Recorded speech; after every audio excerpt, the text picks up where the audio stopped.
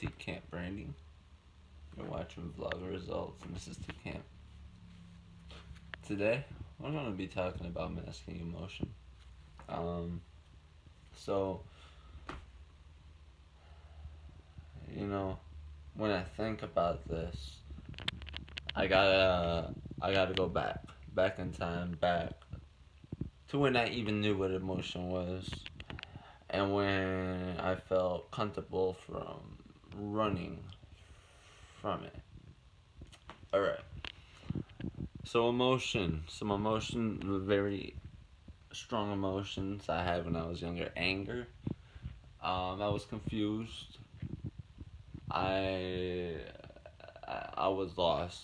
I didn't know if I could ever be a somebody. And what I mean by that is a place as a man.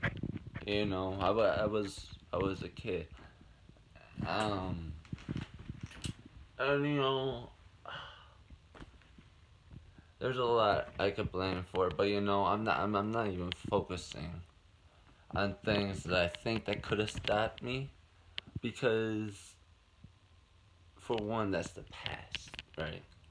And for two, even though I didn't have consciousness of who I was in, it's still my fault, because no one ain't puppeting me, alright? Unless if it was Satan himself, which is definitely possible. You look at multiple possibilities in this earth. But anyway, so those were a lot of emotions I had, and for some reason I don't remember a lot of the happy emotions I had. I remember because it's a lot of shit I haven't let go. I would.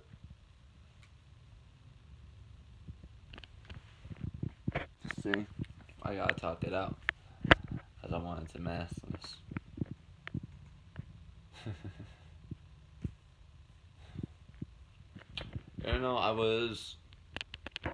I could have been molested, right?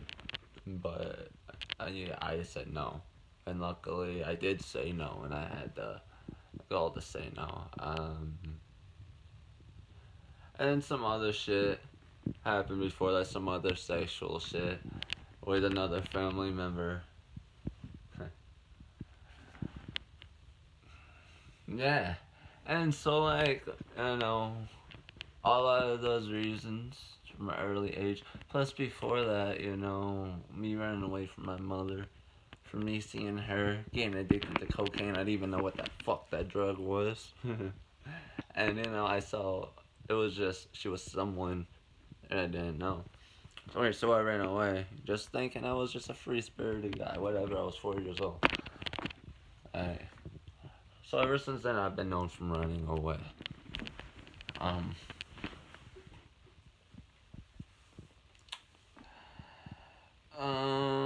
So, before I answer the question, when did I start masking it? I could say 3 different major key events in my life that took place that makes me who I am. So before I knew God, during I knew God, and then after my grandma's passing journey. So I wouldn't even say my life was a journey until I met God, right? So if you're talking about when I masked emotion before I met God, it was when I didn't even want to let go, right? It was something, and I didn't have conscious of it. I was on 6 different medication. I was in therapy. They were telling me to write down this, write down that, write down when I'm noticing stuff. I was like, nah, fuck you. I don't want to do that. Right? I was just so thick-headed. The enemy had it with me, So I then I had an intervention with God. It was October 4th, 2014. I think I was 16 or 17 years old. And then I remember 2 weeks later I got baptized, right? So during I was a Christian. I still am a Christian, but we're talking about this part of life. So when I found God, I was in the church. What emotion was I masking then? because I was accepting to where I can let go, and it was to God. I was the happiest I've ever been. I felt freer because I didn't want to let go to therapists. I couldn't trust humans at that time in my life. I didn't even trust myself. Right? So it was something about the people of God, and it was something about God and His works that drew me into letting go of the old me before 2014. So, but like, what was I masking during those days? I don't really remember. I don't. I think that was the first time in my life I started getting a grip of what's real. I started getting a grip of how I should be as a human, and I started to let go of all that past shit. Right? So then what happened after my grandma passed? What emotions was I masking? And then after I get done with this, I'll talk about what am I masking today and what am I not wanting, what do I need to let go? So what emotions was I masking after my grandma passed? Grief, anger, sadness, rage, confusion, depression. Communication skills was deteriorated. People started labeling me. We just getting real. People started labeling me with Asperger's. I'm on a mission to prove that ain't true, right? People with Asperger's have a hard time getting cues, have a hard time communicating with people.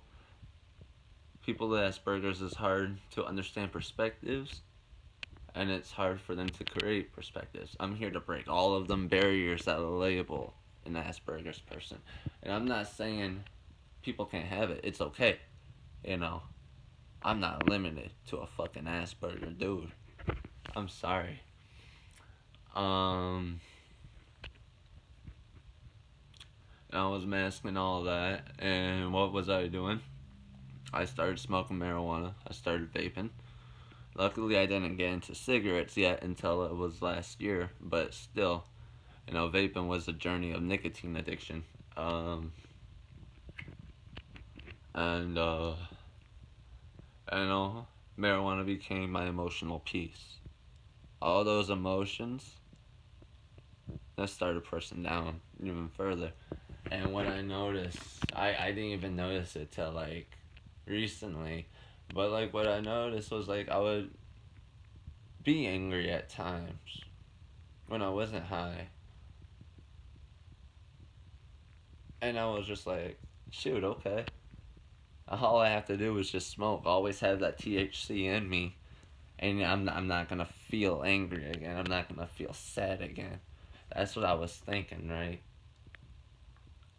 But, then it gets even more real once you get into it, right? Like, you're your own creator of your universe, right? So, like, I'm not rich. I don't take handouts from people. I only hang with people who genuinely fuck with me. And if they want to be gracious enough to want to share, no, it's not even weed. If they want to share their what they call their prized possessions with me, cool. I'm grateful for that, right? But yeah, I was masking all that shit, and then just recently, I've had another intervention with God, man. He's showing me who I am.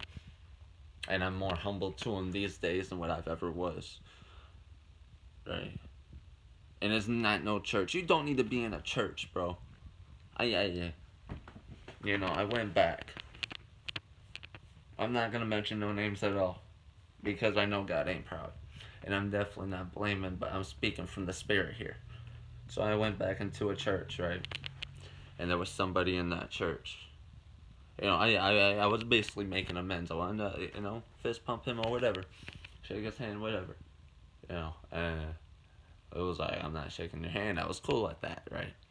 But then it was like, and I started, trying to talk a conversation, wanting to catch up. And it was like, I don't have to talk to you. And I don't want to talk to you. Now I can understand how a human would feel that way, right? But why hold grudges in a church? Church is the only place you can go besides your home or within yourself where you can let go. That to me was definitely something in a control. I don't like that, man. God says, love me first, love yourself second, love people third, man. That's not, I don't find that an example of love. I don't know, you got it. And I'm sure, there was other stuff he said too, but it didn't, I don't remember it really. But it hurt me that day, but I walked out strong. I knew what I was there to do. I'm not there for any freaking opinions. Somehow, he had to let go of his purpose of being in the church was and focus on creating an opinion about me. I don't like that. This man, don't take that as nothing cocky, bro. I have a relationship with Jesus. I'm not saying you don't. But that's not how God would want you to handle that. Man, that was so, it hurt my spirit. It hurt my spirit. And you know what I did? I walked back home with a smile on my face and I prayed for you. Not out of arrogance. I did it out of humbleness. I had some sorrow, man. And I'm on a journey of letting myself go, letting my sins go. And that was hurtful for me to see, walking into a church. And I'm debating about wanting to go back in there now. It was an important church in my life, and I don't want to go to a new church. But if you look really, what you're there to do, you're there to connect with God, not with people, right? But then, if you're gonna talk to someone, talk to them. That's what I do, right? I'm telling you, if you didn't want to be in a position to talk, you didn't have to be there. Don't say anything at all. Man, I feel like a father at times. And I shouldn't have to be. I don't have no children. I didn't have sex before marriage. Some people look at me like I am a sinner of the sinners. But if you look at sin, God says you could be renewed. So why hold it? Why hold it against people? Do you know that's against Him? That's against God's word? I'm speaking. Listen. Listen. I'm not playing, man. I'm speaking from the Spirit, okay? There's something going on, with the body of God in the church. And it disconnects people. Man, we gotta focus. It makes me want to create my own kind of church, man, but that's gonna have to be on another new video, because I've thought about that. I feel a lot of things on what I could do in my life, but I know my time would just be stacked. So, back to the topic.